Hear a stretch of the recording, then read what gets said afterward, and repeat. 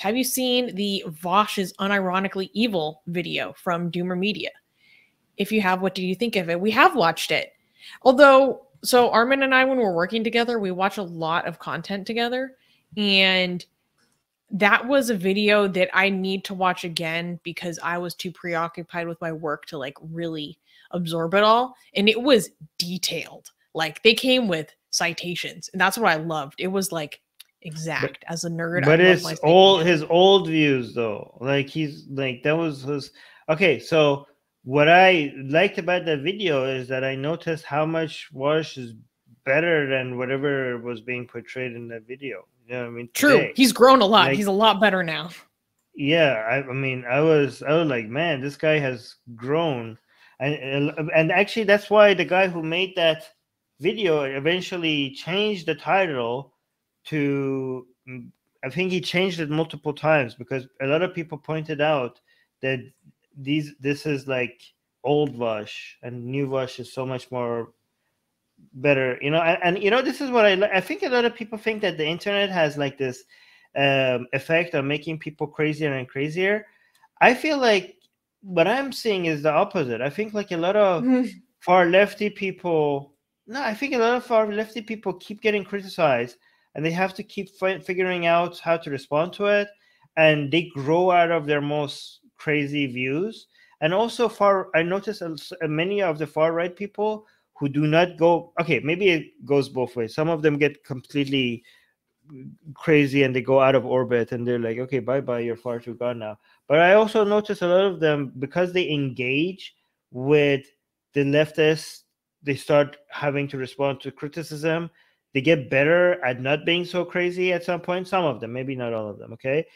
But the interesting thing is that a lot of our lefty people sound a lot less insane now and a lot more nuanced and interesting and with more better takes.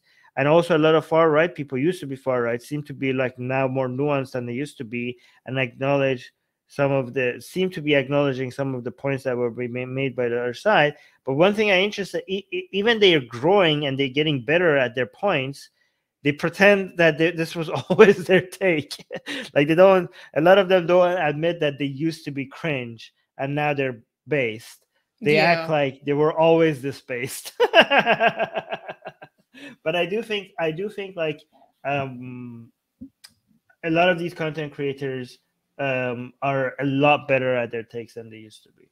Yeah, Vaush has grown a lot. I like couldn't stand him, but now recently I really like him. Like recently he was talking about he was like, honestly guys, like this is a hot take. Like I think I might be thinking like that Antifa actually does more harm than good or something like that. I was like, and he also said, and he also swore at Islam.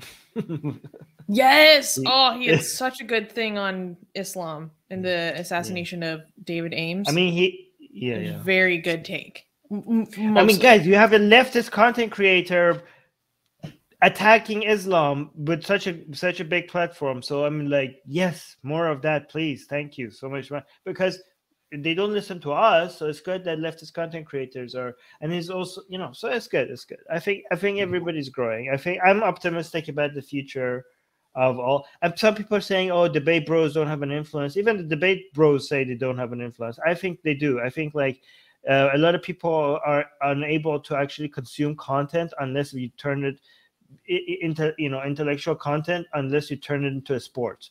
Do you know what I mean? Like, you know, like I think turning it into like, we're talking about a lot of people that are being exposed to, I don't know, discussions about economics, healthcare, culture, you know, so many policies, religion, so many different things that they would have never just read upon it or consumed books or courses on it unless you could see people fighting over it. That's the only way it's entertaining enough for them to consume it. And if that's what it takes, then let it be, if that's the only exposure these people are going to get to these discussions, let that be the case. You know what I mean?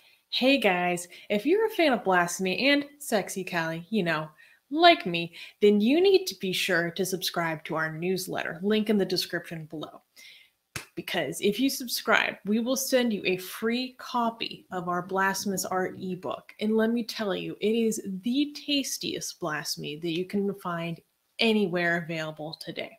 And we're so generous with our blasphemy that we continue to send you more blasphemy every week. So make sure to subscribe. Link in the description below.